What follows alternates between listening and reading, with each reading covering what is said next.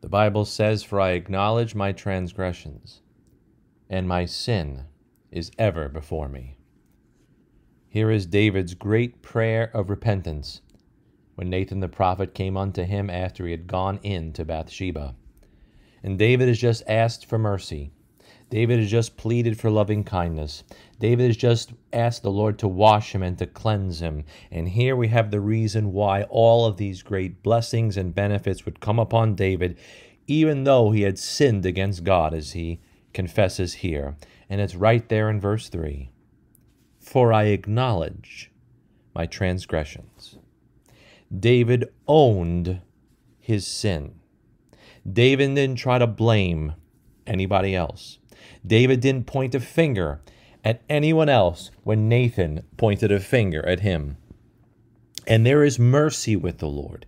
There is loving kindness with the Lord. There is cleansing with the Lord, even when we sin against our great and holy God, who doesn't even look upon iniquity. Yet that God will still wash us and cleanse us and restore us and create in us that clean heart again. All the blessings that David rejoices in and pleads for in this psalm can be ours despite our transgressions and despite our sins. The key is, will you acknowledge them? Will you own them? Will you take the blame and let the fault lay squarely where it belongs? I acknowledge my transgressions, and my sin is ever before me. If you're not saved here today, salvation comes when you acknowledge that you've sinned against God and you're lost without His grace. If you are a Christian today listening to this and your life is not what it should be and it's not what it could be, and you know you're walking in a way that God is not pleased with, if you want restoration, you must acknowledge. They say the first step to rehabilitation with any addiction or any problem is first admitting and acknowledging the problem.